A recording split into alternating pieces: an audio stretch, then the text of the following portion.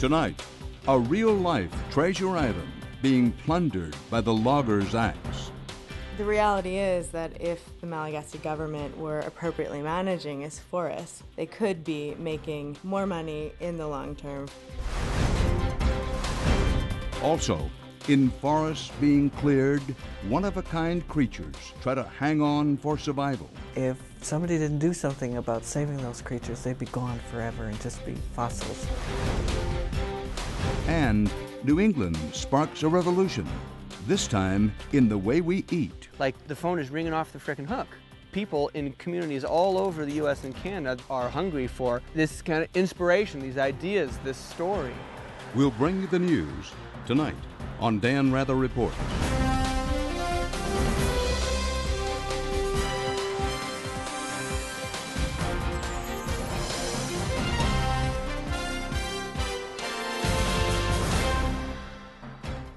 Good evening. Tonight we take you on an adventure halfway around the globe to the island of Madagascar off the coast of Africa. But you won't find lions, giraffes, or elephants here. Madagascar's strange and colorful wildlife evolved in isolation. It's a place like no other. You will see these animals tonight, some captured in vivid high definition for the first time, and maybe the last.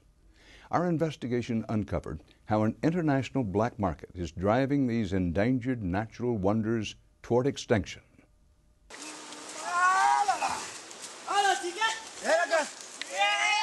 These pictures have never been seen on television before. They show what international law enforcement, the American government, and conservationists around the globe say is an ecological nightmare. Madagascar's national parks are being plundered. These makeshift camps inside the forest house thousands of locals who are illegally chopping down rare and extremely valuable rosewood trees. Each of these trees is worth thousands of dollars on the international market, but the desperate residents of Madagascar are cutting them down for just a few dollars a day. This amateur video was recorded as part of an investigation by two international conservation groups. Ultimately, they hope American prosecutors will use this footage to criminally charge those who are buying Madagascar rosewood. Things are bad. Things are not pretty in Madagascar right now. Andrea Johnson works for the Environmental Investigation Agency, or EIA, one of the conservation groups that organized this investigation on behalf of Madagascar's national parks. In recent months, she has been closely monitoring a sudden spike in Madagascar's precious wood trade. It's not as though there was never illegal logging before 2009, but the situation since the coup in February of 2009 has made everything a whole lot worse. That's when dozens of people died as the military opened fire into a crowd, unleashing panic across the country. The military went on to oust the country's president. Chaos reigned and the economy dissolved. Impoverished people looking to make quick money streamed into the national parks to pirate away the rosewood. The majority of rosewood globally is used for high-end products, and the other big sector in which these woods are used is the musical instrument sector, and rosewood is commonly used in guitars. The international community is just now waking up to Madagascar's logging problems, but the island has been attracting a certain kind of worldwide attention for decades. The lush jungles and unique wildlife have long made Madagascar a mecca for scientific study. Anthropologist Patricia Wright has been coming to this isolated island for 25 years to study the wildlife. Her expertise is primates, but she soon fell in love with the forests, the people, and the land itself. Originally, I studied in South America, in the Amazon. I was very interested in primates and how their behavior is like ours. And then when I got to Madagascar, it was an intriguing place because it is like a treasure island. Do you consider it a magical place? Yes. You have these strange plants that look like they're from a different planet. And you have these wonderful animals that are just like nothing else on Earth. So it is sort of like a magic kingdom in a way. Madagascar lies just 250 miles off the southeastern African coast, but because it is separated from the continent by deep seas and strong trade winds, the island's creatures evolved in total isolation. At least 70% of Madagascar's plants and animals can be found nowhere else on Earth. Many of these one-of-a-kind species are threatened, including the island's most famous inhabitants, the lemurs. Lemurs are primates, scientifically just like humans. They're a diverse bunch, some as small as a mouse, others as big as a dog. They're also very rare, but that wasn't always the case. Lemurs evolved about 60 million years ago. But when people arrived on their island just 2,000 years ago, things began to get ugly. 90% of the rainforest and all of the habitat where lemurs lived before has been destroyed in the last couple thousand years. And so for me, it was seeing creatures like nowhere else on Earth, and then realizing that if somebody didn't do something about saving those creatures, they'd be gone forever and just be fossils. Wright, a professor at the State University of New York at Stony Brook, is trying to save the lemurs by bringing together foreign scientists, tourists, and the people of Madagascar, known as the Malagasy. In 1991, Wright spearheaded the establishment of a national park and research center where she teaches the locals how to make a living from conservation and ecotourism, instead of exploiting the land and its forests. It's a model that other scientists are looking to follow. Scientists like Eric Patel. Patel is a doctoral candidate at Cornell University. He got his start in Wright's National Park, but when he saw pictures of very unique lemurs that lived in another part of the country, he was smitten. I learned that there were still a couple lemur species that had never been studied. And I was just kind of stunned by how gorgeous they were. I mean, they're, white puffballs. They're beautiful animals. And I was also stunned by how rare they were. It was just hard to believe how few remained. Since 2001, Patel has made dozens of trips to Madagascar to study these silky sifaka lemurs and find a way to save them from extinction. These elusive creatures have become his life's work.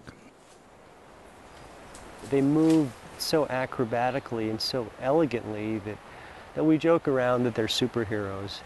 And in a way, they are superheroes in that they're not extinct yet. Any animal that is teetering so close to being gone deserves superhero status. The Silkies live in and around Madagascar National Park, a World Heritage Site in northeast Madagascar. Patel is trying to protect them by establishing the same kind of eco-economy in Madagascar that Patricia Wright did in her national park. It gives Patel a unique job, part lemur scientist and part grassroots organizer. There you can see her ear. Look at her right ear. The right ear is the one that's cut. Patel employs Malagasy men to help him track and monitor the lemurs, which in turn gives them the skills to guide and interpret for paying tourists. A lot of people are benefiting from tourists here. Researchers and tourists support conservation of Madagascar in a variety of ways, hiring porters to carry luggage and food up the mountain, research guides. All tourists entering the park are required to have 1 or 2 research guides and a cook. This does have a trickle-down effect.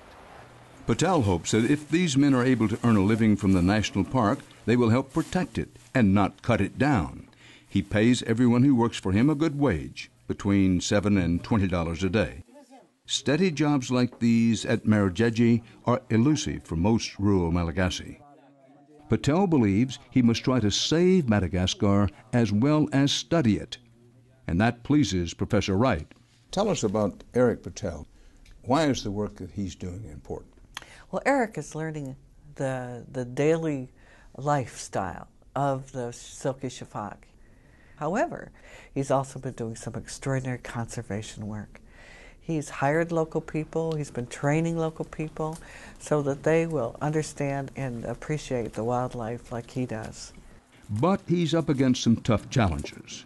Patel is starting to uncover troubling clues of rosewood logging deep inside Madagascar National Park. This wide path into the woods is a new trail cut by the loggers to get to the precious trees. And Mosesi, a park naturalist, discovers something alarming. A logger had cut into the trunk of this tree looking for the deep red core of rosewood. This is not a rosewood, but it is the same family. They think it was a rosewood. That's why they had tried to cut it, but finally they have seen that it is another tree. It was lucky. There was a time when the rule of law protected rosewood trees in the national parks. But with the government in disarray, loggers are making their mark and the tourists have stopped coming. Even before the political coup, only about 300 hardy souls made the trip to Madagascar each year. The park is remote, even by Madagascar standards. Travelers must start out in Antananarivo, the country's troubled but picturesque capital. It was once a French colonial city, and some of that spirit still remains. From the capital, it's an hour-long plane flight over clearings that used to be forests. That's followed by a long drive through poor rural villages to get to the park. And that's just the beginning. To see the rare silky sifaka lemurs, ambitious visitors climb on a treacherous trail for hours through a dense, wet jungle. This summer, we sent a cameraman and a reporter to join Patel when he went to check on a particular group of silkies that live near a research camp at the center of the park. On the way in, they hear some troubling news. We'd actually heard a rumor that one of the infants may have been killed during the rosewood fiasco. We're not sure if that's actually true now. We're still looking for the infants. We haven't found them yet. Mosesi and Desiree, another park naturalist, stopped to show Patel a giant rosewood tree that had, so far, escaped the loggers' axes. The guides estimated the tree was about 75 feet tall and 600 years old. It is a very strong wood, so it needs many years to be like this. Yeah. Wow. Mosesi and Desiree's sharp eyes spotted all sorts of bizarre wildlife along the way. They live just a few miles from the park and have acquired a lifetime of knowledge about the flora and fauna. The country, and Madagascar National Park in particular, is one of the most biologically diverse places on Earth.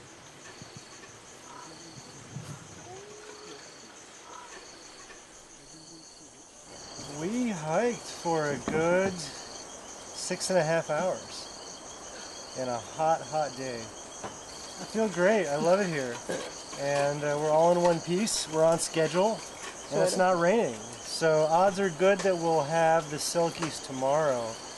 But until we get up there, we can't know for sure. But I'm very optimistic.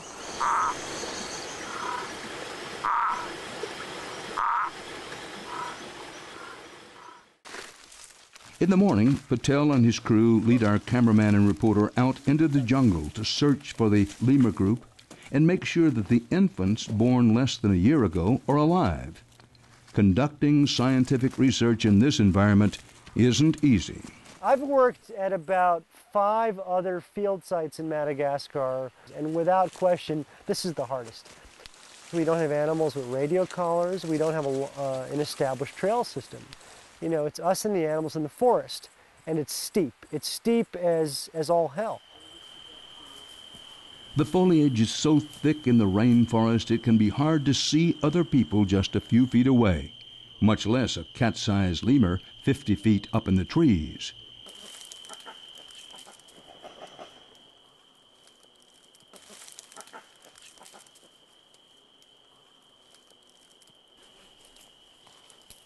Silky sifakas are stealthy and quiet, almost like phantoms of the forest. In truth, the word lemur is from the Latin word for ghost, and that's exactly what Patel thought they were on his first trip to Madagascar. They were completely not accustomed to being observed by humans, and they fled from us for weeks. The first time we saw them, they kind of passed by like ghosts. But on this trip, it doesn't take long for Patel's talented trackers to find the silkies.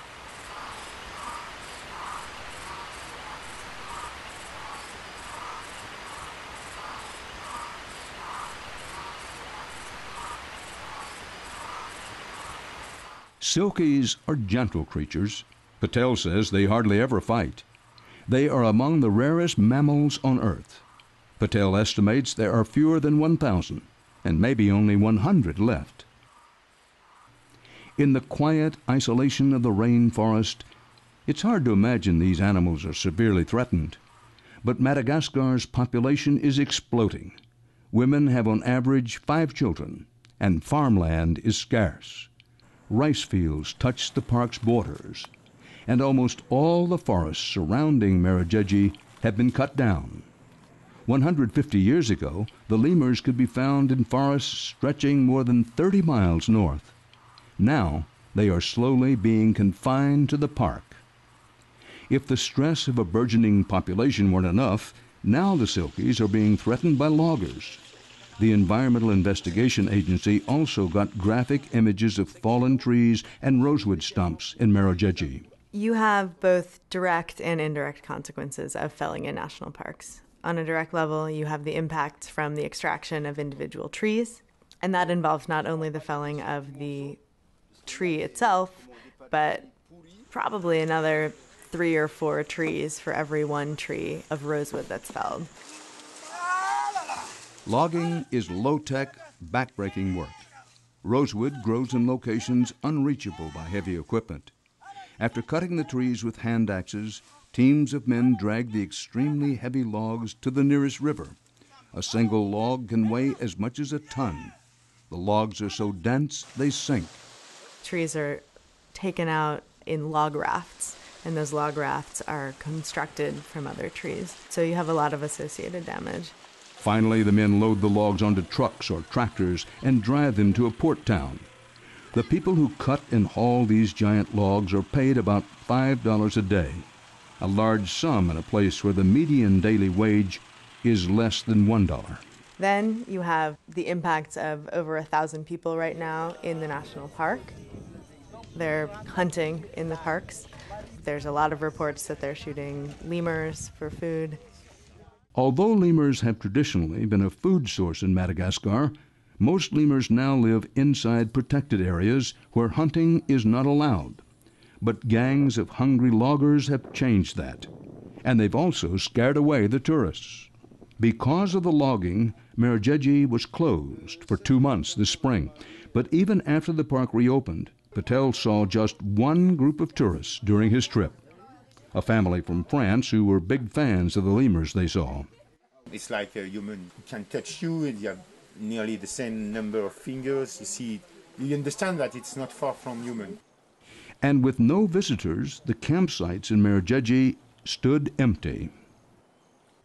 In 2008, tourism was the highest grossing industry in Madagascar, bringing in $390 million. But this year will be different. I was just back in Madagascar and visiting some of the national parks, and it's been devastating for them because where they were all, many people, like hundreds and hundreds of people around each park, are making a good living off of tourism. But in this year, everybody has stayed clear of Madagascar because of the political turmoil. And that means no funding for people, no salaries, no money coming for families. It's very, very difficult for them. After a long day in the forest, Patel's guides and porters tell him they are being threatened by the loggers in the park.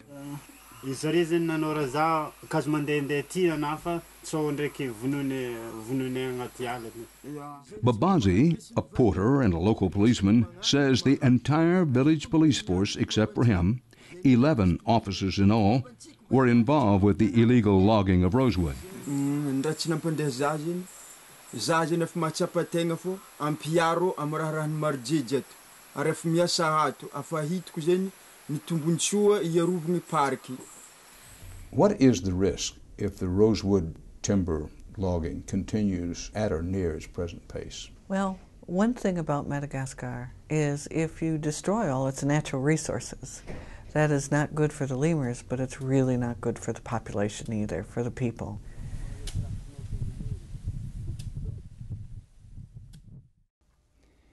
When we return, our investigation will tell you where all this precious wood and money is going. So stick here with us.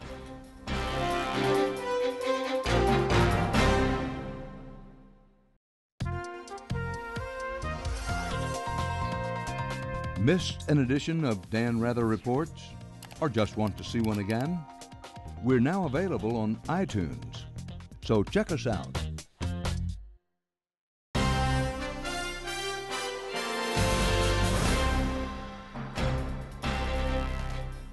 You've seen tonight how the timber industry is threatening Madagascar's endangered wildlife, and with it, the hopes for a tourist-based economy. But expensive trees aren't the only natural resource found on this island roughly the size of Texas. Madagascar is blessed with abundant gemstone and mineral reserves, everything from amethyst to zinc. People started sifting through the red soil, searching for treasure, almost as soon as they set foot on the island 2,000 years ago. But in recent years, foreign mining giants have come here looking to strike gold or one of the other countless valuable minerals on an industrial scale. This wide, muddy road wasn't here a couple of years ago. It was built by a consortium of foreign mining companies led by the Canadian company Sherritt International Corporation. The road is part of a massive mining and pipeline project that the companies say will provide jobs for the local population and help the economy. But scientists and environmental activists say the ecological impact could be devastating. Right now we are driving on the pipeline trajectory in between Andassi Bay and Ambatuvi, the actual mine site. Rainer Dolch is a German ecologist who runs a conservation and research organization near the construction. He traveled with our reporters on the newly built road towards what is going to be the largest nickel and cobalt mine in the world. I think it's very sad because, as you can see, there is a lot of destruction going on. It has to be said that the surrounding vegetation, if we look at that, is mostly degraded already. So that's basically why the mining company says it's only a minor impact to have a pipeline cut through here. But then as we go further towards the mine site, there is tracts and areas of primary rainforest. We wanted to see the 3,000-acre nickel mine up close, but we were stopped by company authorities and escorted away. Turned back from the mine, we headed on foot into the surrounding jungle to see what could be at risk from the massive construction project. Dolch sent our reporters deep into the forest with some of his best lemur trackers. Dolch's organization had fitted several members of a rare species of lemur with radio collars. Tina, one of the trackers, used an antenna to get a basic idea of which direction to go to find them. Along the way, Tina found gnawed bamboo shoots, a clear indication that the animal had been here recently. After 5 hours of hiking up muddy hills and across streams, our crew was able to record the first ever high-definition images of the greater bamboo lemur. They're named after their only food source, and they seemed a bit confused by the sudden appearance of people. Dolch first saw this group of greater bamboo lemurs in 2007 in a forest very near to the nickel mine site. The discovery sent ripples of awe through the lemur research community. This lemur hadn't been spotted in this part of the country for years. There's probably as few as 120, 130 individuals remaining in the wild. And our current estimates for the population that we found is about 40 to 50 animals. So that's probably the majority of the animals that we know of. One of the scientists excited by Dolch's discovery was Patricia Wright. Because they eat bamboo, and only giant bamboo, and giant bamboo is only found in certain areas within the rainforest, they're rare.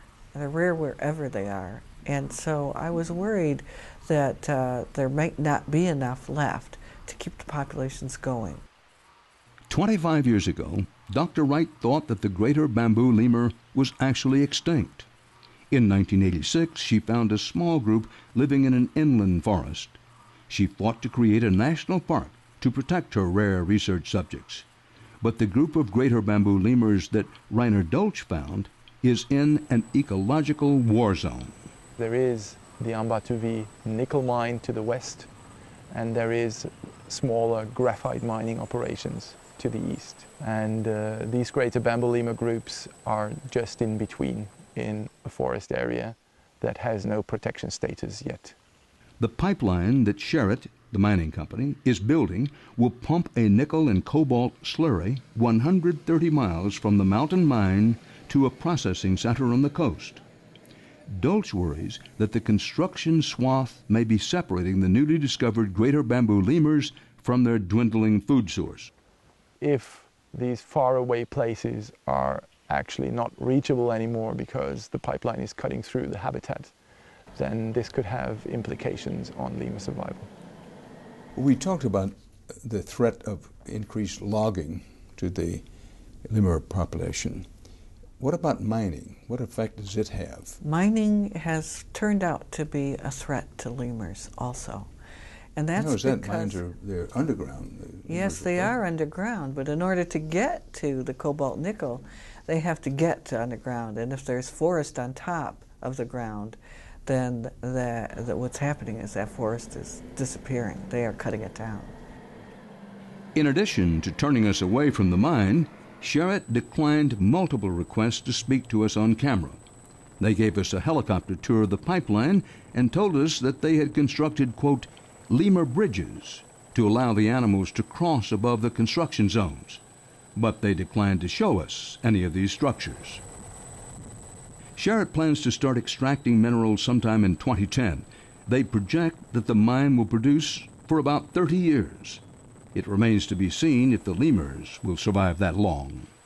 Meanwhile, the greater bamboo lemurs seem blissfully unaware that their very existence hangs in the balance.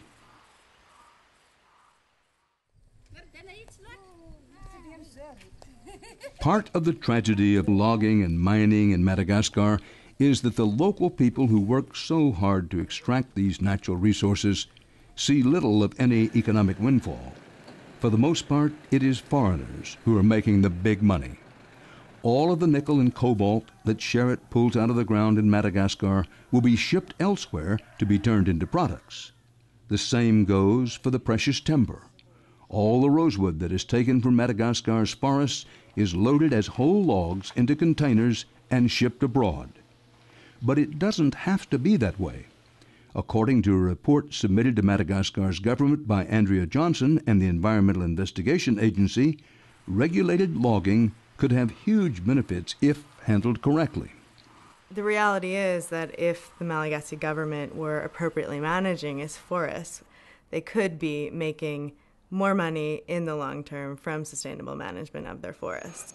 In May, the new post-coup government sent a signal that they wanted to stop the illegal logging and dispatched a handful of military troops and police to Marojejy National Park. These officers were stationed in the village of Medina, just outside the park's boundaries. They said they had caught many people dragging wood out of the forest and kept a large rosewood log in the village square as proof of their success.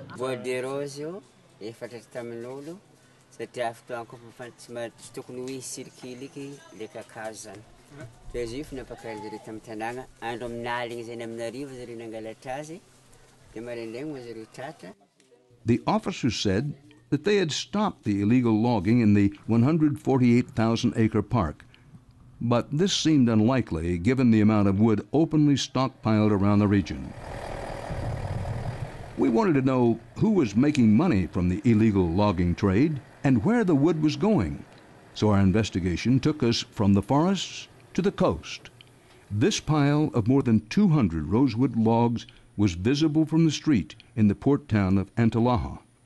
It belongs to Martin Beimatana, one of at least a dozen rosewood exporters in Madagascar. He admitted people were cutting trees in the national parks during the time of the political unrest.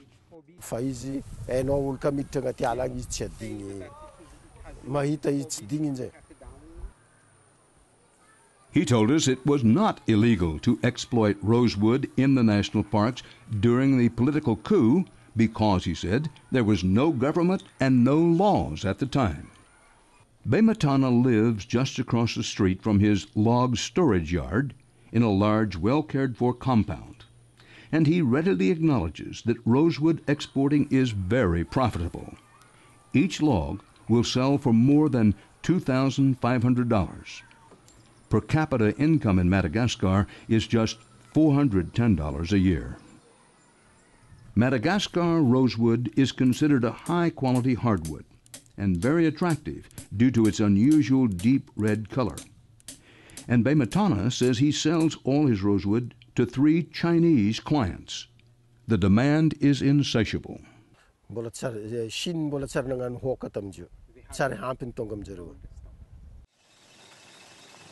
Andrea Johnson has found that almost all the rosewood leaving Madagascar now is going to China, where ornately carved rosewood furniture has been popular for centuries. And with the rosewood all but stripped from Chinese forests, the country is turning its attention to Madagascar. We estimate that in 2009, there's been at least 7,000 cubic meters of rosewood that have left Madagascar. The value is at least $20 million. It's not staying in Madagascar. It's leaving. This is an entirely export-oriented trade. Johnson says the rosewood industry in Madagascar is run by a handful of rich and politically powerful dealers. This September, they convinced the government to contradict its own laws and allow rosewood to be exported. The government announced rosewood could leave the ports after the exporters paid a fine of about $36,000 per container. So what they're doing is, instead of seizing the illegal wood, they're saying to the traders, okay, we sort of know what's going on here. Just pay us a fine, and we'll let this continue. We requested an interview with the Madagascar government, but they never responded. The United States is starting to crack down on the trade in illegal wood. Last year, Congress amended a law covering the movement of plants and animals across America's borders to include lumber such as rosewood from Madagascar. Basically, what it says is, if you have reason to believe that there's some sketchy dealings on the source end of your wood products, you might be better off not importing them, not bringing them into the country. Johnson suspects some American companies are buying Madagascar rosewood nonetheless. That's why her organization is documenting the illegal logging with video evidence such as this. They plan to turn over what they find to U.S. law enforcement.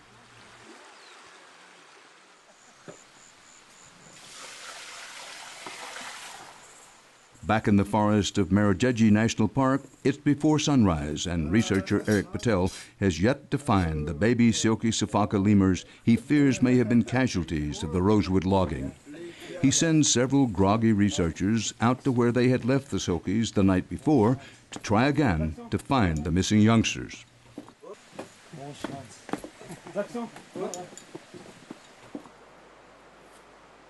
Again, the trackers locate the group, and Patel finally sees one of the 2 young lemurs. Okay. Yeah, this is one of our 1-year-olds. It's not an individual we know very well.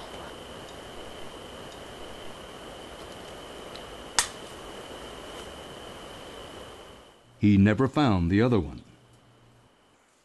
It's hard for a silky sifaka infant to survive, and we've lost a lot over the years. We're really worried about them. They're so rare. I mean, they don't survive in zoos. It's not likely we'll be able to breed them in zoos in the near future.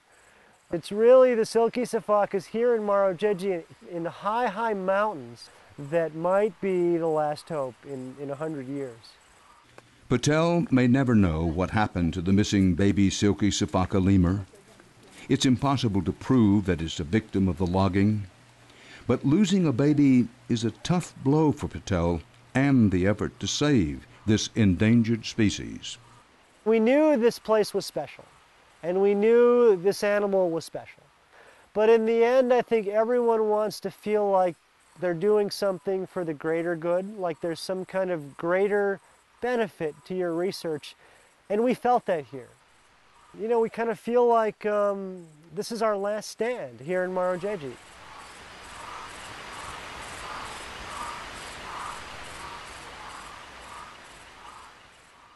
And there are signs that Eric Patel's warnings are gaining an audience. The United States House of Representatives recently passed a resolution condemning the illegal logging in Madagascar's national parks. When we return on this program, something different. We leave behind the global trade in lumber for the local trade in produce. An experiment in what we eat. Coming up next.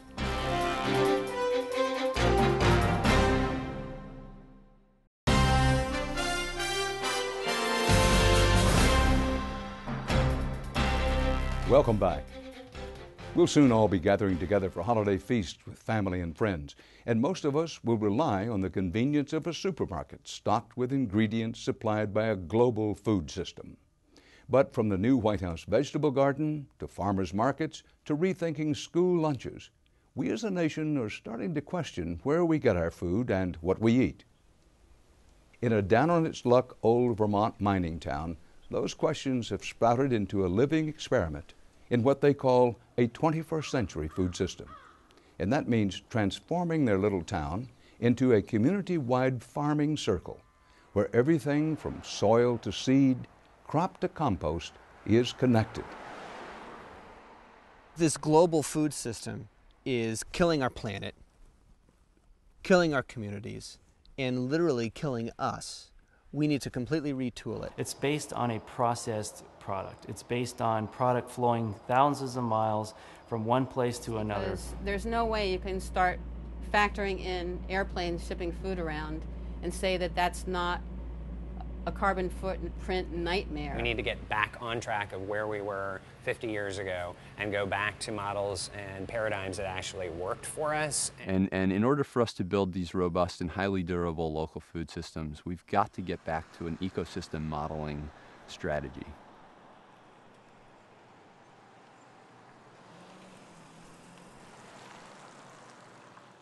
One of the most important things that we share when people arrive here is talking about the greater Hardwick food system and how we feed ourselves. You've got to have good soils that are protected and available to farmers. You've got to have great seeds like high mowing seeds that can actually be planted in there. You have to have wonderful farmers that actually use the land in a way that is good for many generations and good for a particular growing season. Value added, like up at Jasper Hill Cheese Caves, where you have wonderful opportunities to take the cheese that's produced locally and then age it and get it onto the market. And the market is everything from the Buffalo Mountain Co-op to CSA's Community Supportive Agriculture, such as at Pete's Greens and other places. Also get it on the tables of restaurants and in our own homes. And finally, what's left over, what do? We compost it. We close the loop, compost whatever is left over from the food that is not consumed, put it back in the soil, and the entire system starts over again. That, in essence, is a local food system, and one which is operating today very, very appropriately in the Hardwick and the surrounding communities. My name is Monty Fisher. I'm the Executive Director of the Center for an Agricultural Economy, located in downtown Hardwick, Vermont, on Main Street, between Claire's Restaurant on one side, Buffalo Mountain Co-op on the other side.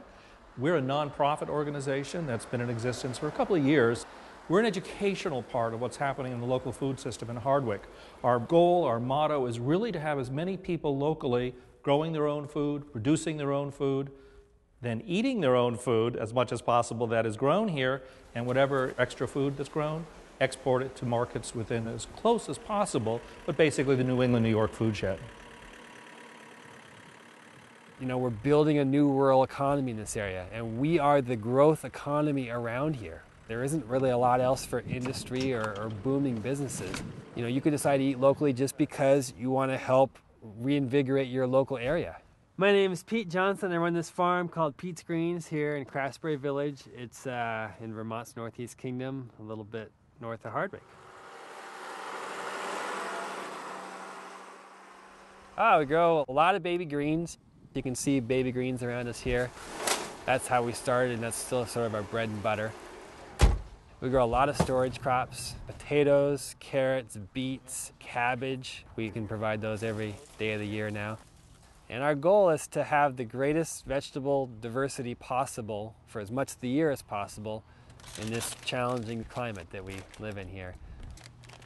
You know, we can get frost in both June and August around here, so that's a short season. You have to really be nailing things all the way along because you don't have a lot of second chances. Jump! Jump! There's probably 25 or 30 small farms in the area. We have pushed the outer limits of the seasons more than anybody else, and so we have things available during times of the year when the other farms in this area don't. And we think that's really important. We think it's, you know, if we're really serious about eating locally, you have to be able to eat locally every day of the year. And this is a beautiful, beautiful variety. All of them perfect, gorgeous, straight, very similar shape. But this is so sweet and so tender. This year we've grown about 40 or 50 different varieties of carrots and evaluated them all with each other. My name's Tom Stearns. I started High Mowing Organic Seeds.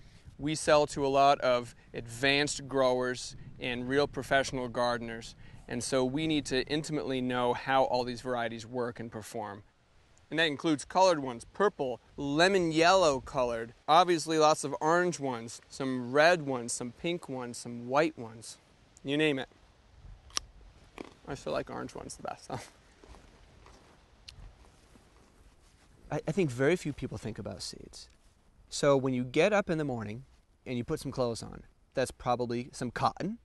That was grown from a cotton plant, which needed to be a seed first that was planted, and that seed needed to be grown and developed and selected to have certain traits, to be resistant to this disease or to grow well in this particular climate or whatever. So we are all wearing benefits of seeds all the time. Okay, then you come to breakfast and you sit down, you have your breakfast, whatever it might be. Corn flakes. Okay, so corn flakes are made with corn.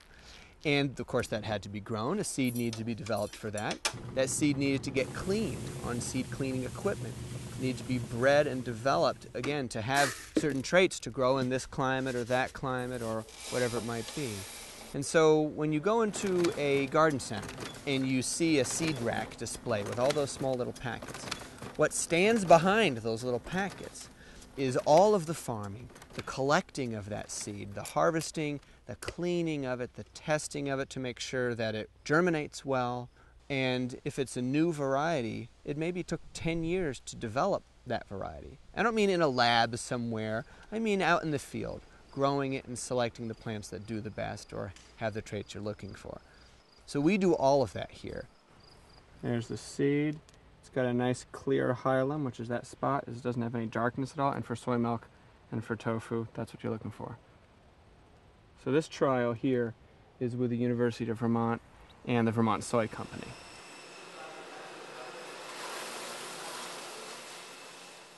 My name's Andrew Meyer, and I'm co-owner of Vermont Soy. We make a line of organic soy products, and also owner of Vermont Natural Coatings, which we make a line of environmentally safe wood finishes. After graduating from the University of Vermont, I had spent time on our own family farm. I went to Washington, D.C. and did agricultural policy for Senator Jim Jeffords for several years. And while I was there, I worked on a lot of the national policy issues impacting agriculture on national farm bills. But also, the concentration really was, what's going to help Vermont? What is the future of Vermont agriculture going to be? And it became very clear to me that if we wait for policy to set the future of Vermont, we're going to be in big trouble. So it was kind of that jump to say, let's just go do it. Move back to Vermont and start it.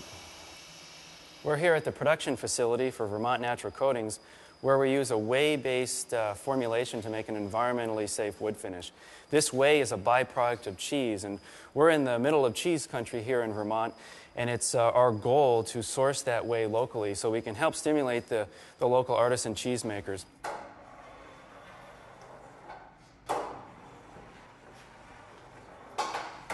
That process will start releasing some of the whey and get the curd to firm up so that it's easier to cut into smaller pieces. My name is Andy Keeler.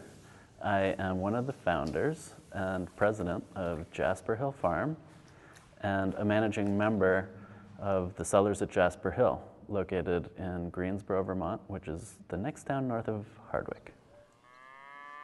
In 1998, my brother Matteo and I purchased an abandoned dairy farm. The year that we purchased our farm, Greensboro lost 30% of its dairies in that 1 year. Dairy farming is the heart of our community. It's the fabric of the economy around here, and it was a major blow to the community. So we took a look at this as a community development ag viability project. If you can figure out how to make a decent living milking cows, we figured it was going to help maintain our community, maintain the working landscape, the patchwork of fields and farms that make this place beautiful, and made us make the decision that this is where we wanted to raise our kids. You don't do this to make a lot of money. You do this for the meaningfulness, to be connected to the landscape, to be connected to the community. Well, you know, it says it right in our name, cooperative. It's like what people need to do on the whole planet is cooperate more. And we really love being able to be a visionary for that and mentor for that. Hi, Annie. Hey, Denise, how's it going? My name is Annie Gilliard. I live here in Walden, which is next to Hardwick. I work here at the Buffalo Mountain Food Co-op, a member-owned grocery store. We specialize in local and organic foods. Our co-op considers local within a 100-mile radius, but a lot of our products come from within about a 25-mile radius, and that would include tofu from Vermont soy. We have numerous, too many to mention, vegetable farmers, local cheese makers like Jasper Hill, local seeds from High Mowing Seeds. It's local, local, local. About a quarter of our products are local.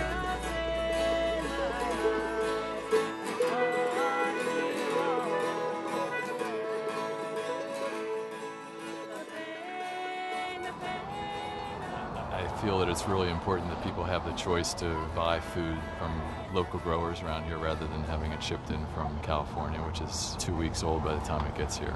The quality is much better and the taste, I feel, is much better as well.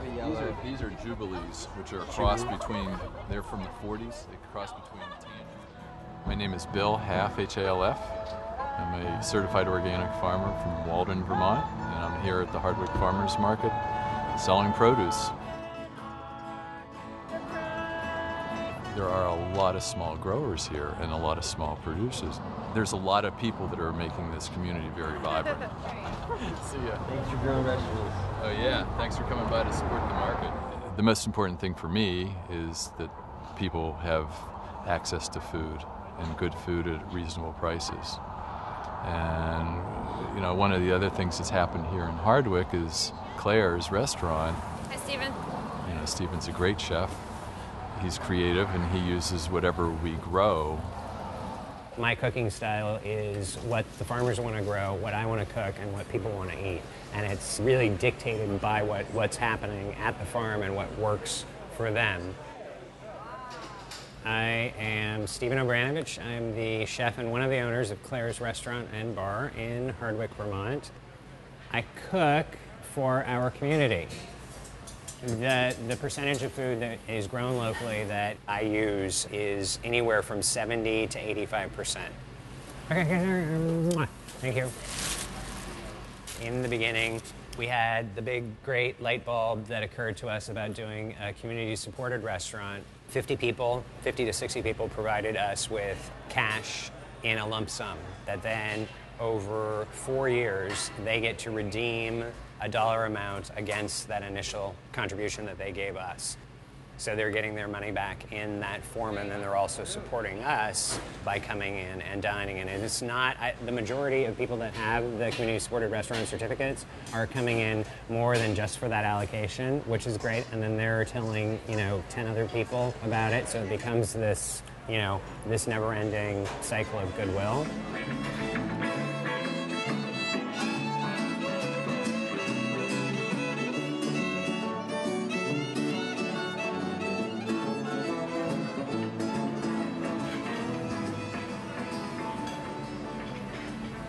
Anything that's left on diners' plates that they're not wanting to take away with them is put into that compost bucket. And the truck rolls up and takes it away, and we start the process all over again for another week. We call our programs close-the-loop programs because the composting is the end and beginning of the food system. So we take that material that would have otherwise been destined for the landfill and put it back into production, taking that linear food system model and bending it back into the image of an ecosystem. My name is Tom Gilbert, and I'm the Executive Director for the Highfield Center for Composting. Agriculture is one of our most significant sources of emissions. It's somewhere between 13 and 25% of our total emissions. And so how we eat is a big piece to solving global warming. In Vermont, if we were to take all of our food scraps and take them out of the waste stream, the emissions offset would be equivalent to not burning somewhere around 12 or 13 million gallons of gas annually. That's a much simpler task than requiring Detroit to, get better fuel efficiency. Hey, you guys. Hey, Tom. What do you got there? We have pig parts. All right, you got some residuals. Should we throw them in the pile here? You just dump them right on the sawdust. We've tried to use as much as we possibly can of the pig, so this is just the intestines and the parts that we couldn't use. We use the small intestines for sausage, and the large intestines are in here. They're not usable. How'd your garden grow this year, Jennifer? It went so great. We were so pleased with the compost we got from here. It really added to the soil, and we got some good vegetables out of it. I love the idea of having brought that compost to our place in the springtime and then grown our garden with it, and then bringing our waste here to go back into that cycle, complete that circle. That felt really good for us. All right, well, we'll blend this right in with the rest of the food scraps, and you'll have it back in your garden next year. Yay. Great. We're really excited about that. Thank you so much. Mm-hmm. Yeah. Cool. I don't think anybody thinks about soil, to be entirely honest with you. I think we eat our food, and we don't even think about the cow that the milk came from, let alone the soil that grew the grass that the cow ate. I think what we mostly don't know is how precious it is. So we have just closed the food system. This is food scraps that came back here about 9 months ago, and they're going back out to grow gardens and grow vegetables now, today. Food system closed. This is the stuff that keeps all life going. I mean, I'm giving 7 talks in Canada next week about all of this. Like, the phone is ringing off the frickin' hook of people in communities all over the U.S. and Canada that are hungry for this kind of inspiration, these ideas, this story. Last summer when fuel was really high, our local co-op was spending more. It cost more to buy lettuce from California than it did to buy it locally. That had never happened before. Once that's the norm, it's like a whole new world, all this stuff. All this local production stuff is no longer a niche. It is the new economy. And I think the reason that food and food systems are such an incredible opportunity for us to change not only climate issues, but economic issues and social issues and water quality issues, is because it forces us to sit down and have a conversation. It forces us to eat together. It forces us to participate with one another in resolving those issues. Obviously, these lovely bananas are not local, and we do like them, but if it can be grown here locally, let's do it. Let's not import food from other countries that can't even feed their own people. Why are they sending food away? I think this can happen and is happening all over the country. I think what we're so fortunate here in Hardwick is that we've gone to the next level of really collaborating, and each business is working together with the same common mission. I would think that this could happen all over the country. And really, it needs to.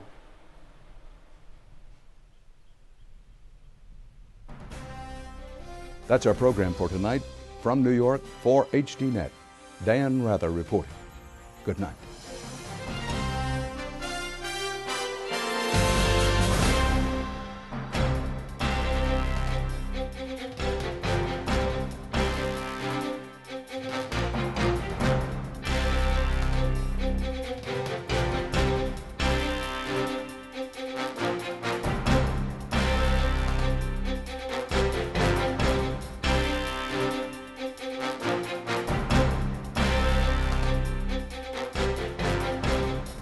If you would like to add your name to an email list for information on upcoming programs, or if you would just like to send a question or comment, please email us at viewer at hd.net.